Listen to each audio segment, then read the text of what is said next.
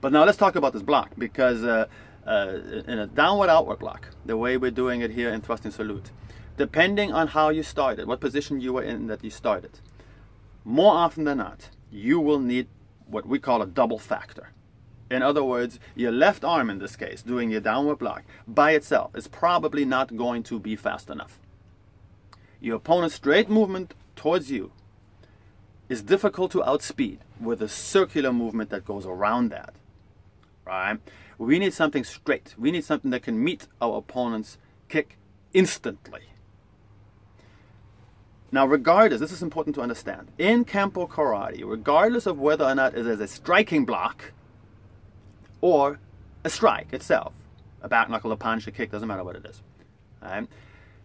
The key to success in Kenpo is selection of the right basic. And this is what a lot of people don't understand.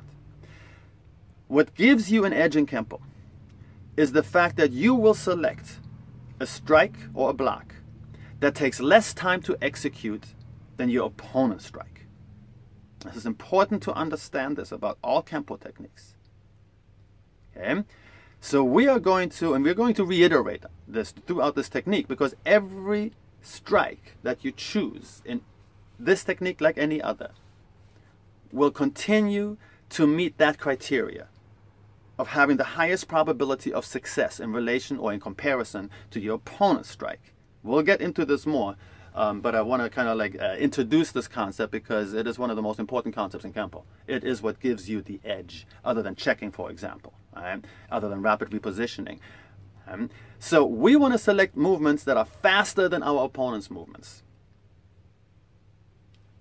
In this case, with our opponent executing a right kick, our left arm is probably not faster than our opponent's right kick, but our right arm is, because it's doing a different movement. And our right arm is doing a palm up, downward inward block, downward inside block would be the proper terminology in Kenpo. And the reason why we are doing that is because it reintroduces point of origin into this blocking maneuver, where the circular block with your left was not really using point of origin. It was circling around the weapon of your opponent. That takes too much time. Our right arm, however, can intercept this much sooner, because the motion of our right arm is short, it is quick, it is explosive, it is immediate. And it certainly is quicker than our opponent's kick.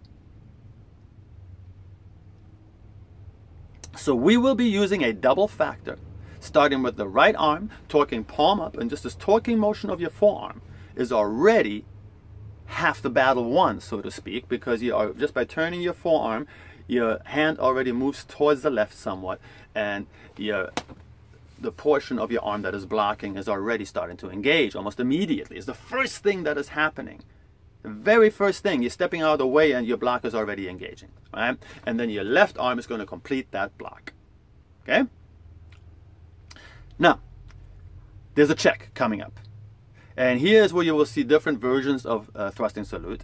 But if we stick to the original version, the way Mr. Parker wrote it down, you will now use your left arm and you will recoil it counterclockwise and let it become a check.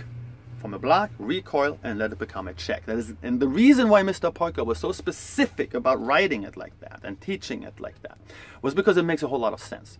If you, by retracting your left arm back, you are now able to check. Doesn't matter if your opponent falls on you, if he throws a left punch,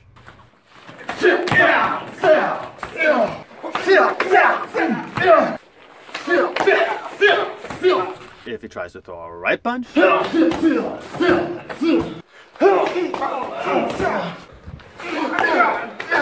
it doesn't really matter. Your left arm is there to protect you, so that way your opponent cannot strike you with any follow-up movements at that moment. So far, we blocked our opponent's kick, we got out of the way, and we checked with our left arm. Right? But we can't keep on just blocking and checking.